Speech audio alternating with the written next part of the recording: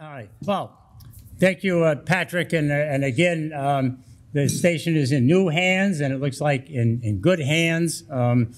Mark, one of our members, is also, helping out with the media as well. All right, moving along. I think Dixon has a few, the words of wisdom or jokes? George K. McGregor. I want to give you his bio. And you have the telephone number on that sheet of paper that's on the table. So you can call him and let him know how disappointed we are. But anyway, George was appointed the Planning and Community Development Director for the town of Simsbury in April of 2022. So he's only been on the job 6 months or so. He has over 27 years experience working for the local governments and private sector development interests in South Carolina, Virginia, and Connecticut. George is a member of the American Institute of Certified Planners, that's AICP. He holds a BA in political science from Fairfield University and is a member in city and regional planning from Clemson University. George resides in Bloomfield, Connecticut with his wife, Susan. I can't tell you, between the activity that Steve and Dane have tried to get a hold of this guy, I had 3 questions for him, and I'll just blurt them out to you. Where do we stand on affordable housing? And the last time there was a report, the value for an affordable house was $240,000. And what percentage are we to the target of 10% of all of the housing in Simsbury to be affordable? Just in the paper a couple of days ago was Glastonbury is not permitting any in-law apartments. That was an interesting thing. I went to get the paper and my wife had already recycled it. What about the increase in population in Simsbury with all these apartments? And are the schools adequate as far as handling it? They were my 3 questions, and I asked him to work it into the program, but he didn't show. Anyway, here's a joke for the day. Here's a text message. It says, "Hi, Morris. This is Saul next door. I've been riddled with the guilt for a few months and have been trying to get up the courage to tell you face to face. When you're not around, I've been sharing your wife day and night, probably much more than you. I haven't been getting it at home recently. I know there's no excuse. The temptation was just too great. I can't live with the guilt, and I hope you'll accept my sincere apologies and forgive me. Please suggest a fee for usage, and I'll pay you. Signed, Saul." Morris, feeling enraged and betrayed, grabbed his gun, went next door, and shot Saul dead. He returned home, shot his wife, poured himself a stiff drink, and sat down on the sofa. Morris then looked at his phone and discovered a second text message from Saul. It said, "Hi, Morris. Saul here again. Sorry about the typo on my last text. I assume you figured it out and noticed that that damn spell check had changed Wi-Fi to wife. Technology, hell, it'll be the death of us." It was. Oh, well. All right. Back to Paul. Okay, back to Paul then. I guess I can use that, Yeah, I'm just going to say that. Well, gentlemen, this will be an ad hoc overview of the experience that I shared with a small group of other naval officers. For perspective, 60 years ago this month, we were in a crisis. It was called the Cuban Missile Crisis. Now, for perspective, I think some of us feel that we may be in a similar situation today with Putin's threat of using tactical nuclear weapons. We don't know whether that's going to happen, but we pray that it does not. So with that in mind, let me just start off, and if there are parts of what I'm saying ad hoc you don't really understand, interrupt me, and I'll do my best to try and clarify. So 60 years ago, I just got home from the ship, which we were tied up in HMCS Dockyard. I was a junior officer in the Royal Canadian Navy, serving on HMCS Kootenay, which was a destroyer escort ship in the 5th Canadian Escort Squadron, operating out of Halifax, Nova Scotia. So it was a Monday night. I got home. We had watched President Kennedy speak to us, actually speak to a good portion of the world about the crises that we were really in with the Soviet Union. We didn't know what was going to happen next. My wife and I were particularly concerned in our own personal lives. We had just lost our baby daughter, and it was a difficult time in more ways than one. All of a sudden, the phone rang. Commanding officer, this is Harry Shorten. Paul, I'm sending the Jeep up for you. Be prepared for a long cruise. Pack accordingly. So what the hell is going on? So I got down to the ship, and of course, immediately we slipped, went over, loaded up with high explosive ammunition, Mark 43 torpedoes, and slipped out of Chebucto Head. And on the way out, we ran headlong into about 15 Soviet Elint trawlers. Now, these are electronic intelligence ships that basically were trying to determine what we were doing. They looked at and took photographs of all our antenna. And of course, they were being escorted by about a 10,000-ton mother ship to which they basically reported. So it was a fascinating entry into what turned out to be a 3-week harrowing experience. We were part of a NATO anti-submarine squadron, and our responsibility, of course, was to work with NATO navies and ostensibly keep the Soviet submarines out of our hair. Now, at the time, what we had access to was what's called a SOSUS system. Some of you may be familiar with it. Wally, you may be as an ex-submariner. And what it really was is probably 10,000 miles of underwater cabling in the Atlantic Ocean, where very, very sensitive hydrophones existed on this cabling. And all NATO Navy ships were required to run a particular course after you come out of refit or were just launched. And your propeller signatures were recorded.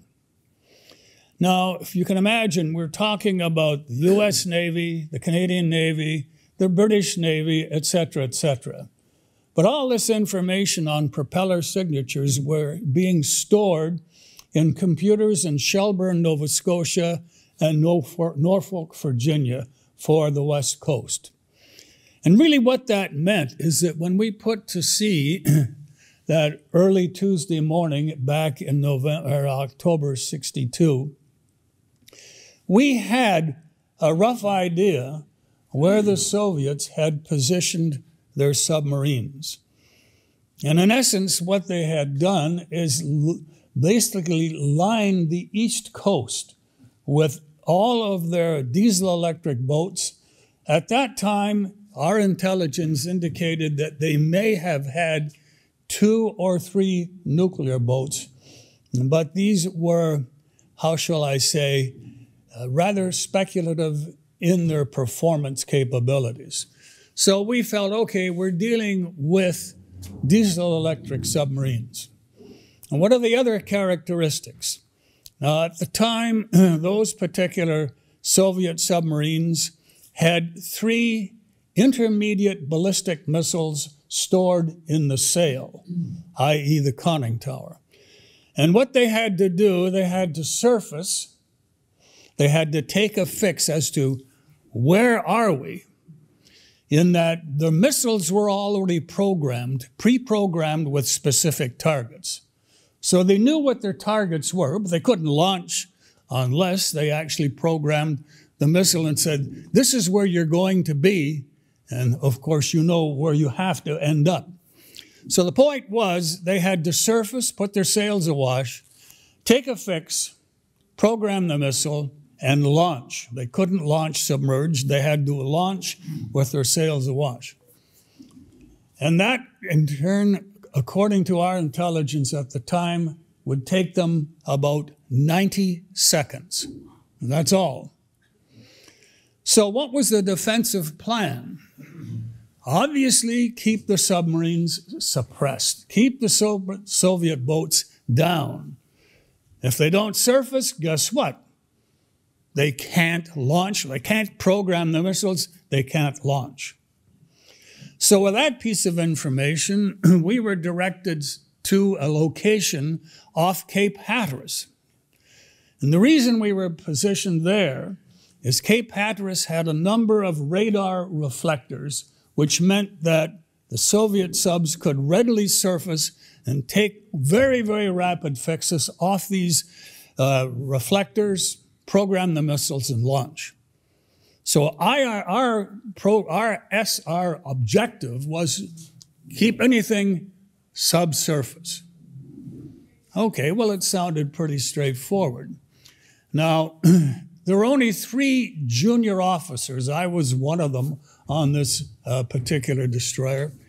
And the rest of the officers had responsibilities: weapons officer, engineer officer, submarine weapons, etc., etc. So 3 of us basically drove the destroyer for a period of 3 harrowing weeks. And it was harrowing. The seas were rough. We were novices, and of course, we didn't really have a complete picture of what was going on. Now, I remember, and this looks to me in retrospect over the years like a Hollywood movie. I came up onto the bridge, and it was about 5 to 8 in the morning. And of course, we were pinging away with active sonar. So imagine, this is what you're hearing, okay? All of a sudden, I'm in the midst of transiting to me as the new officer of the watch.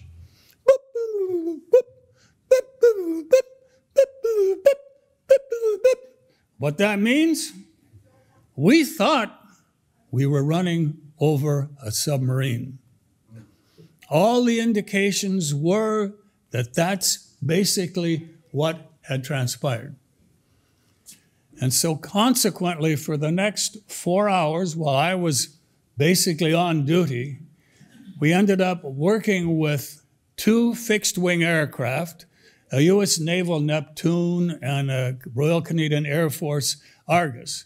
And these guys, basically in concert with us, we were directing them from the operations room. And of course, I was basically running this bloody destroyer on the bridge. A harrowing experience, just to say the least.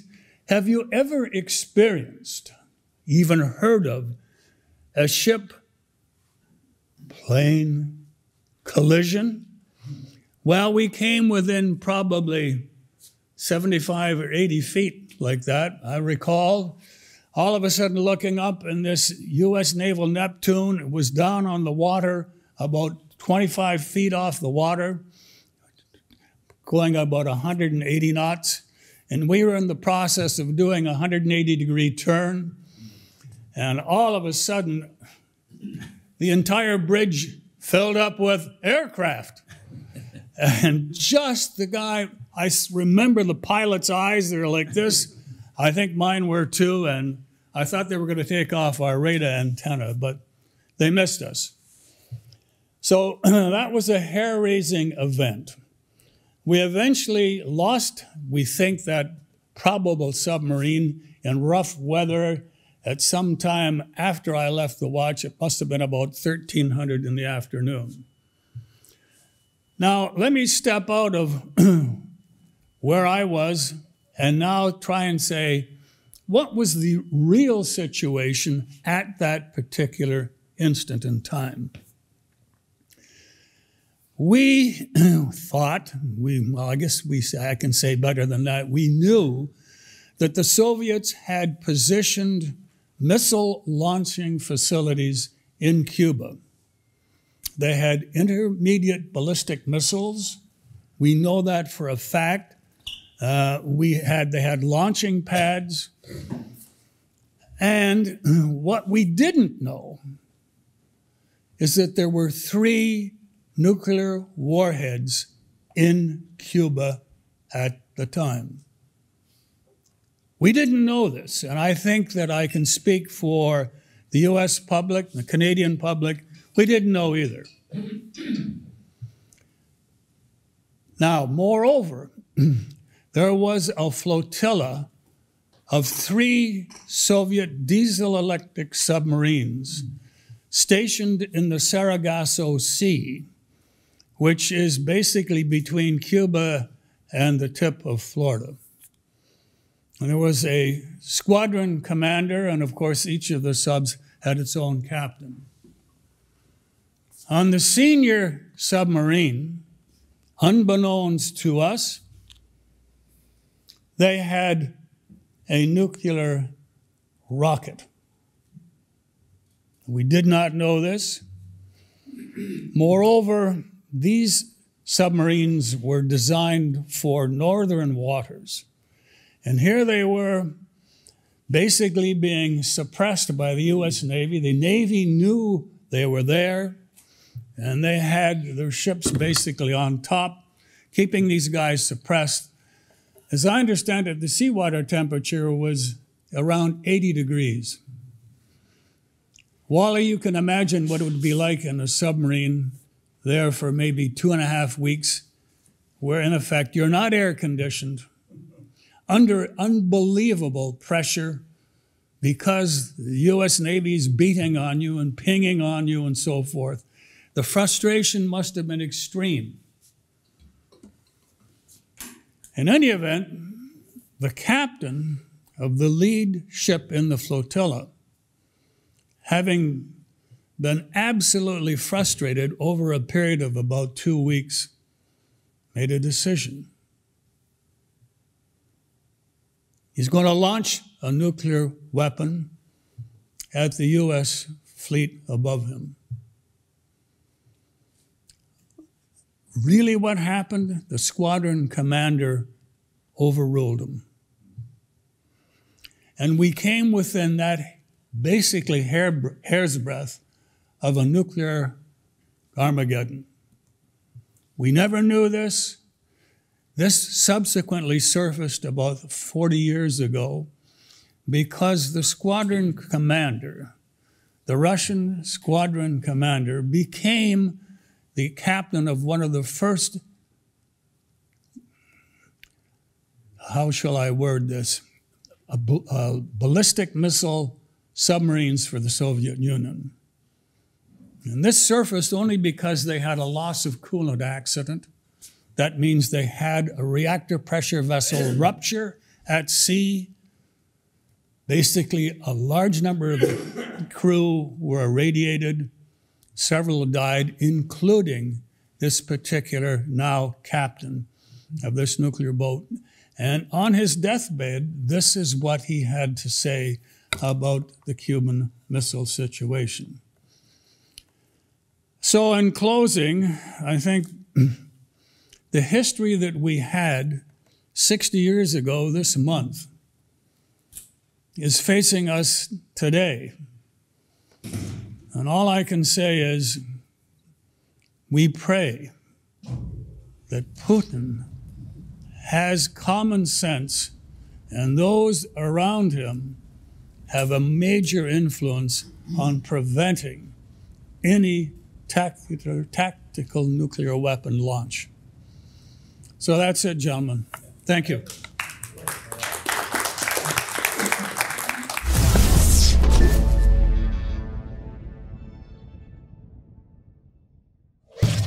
Funding for Simsbury Community Television is provided in part by contributions from viewers like you. Thank you.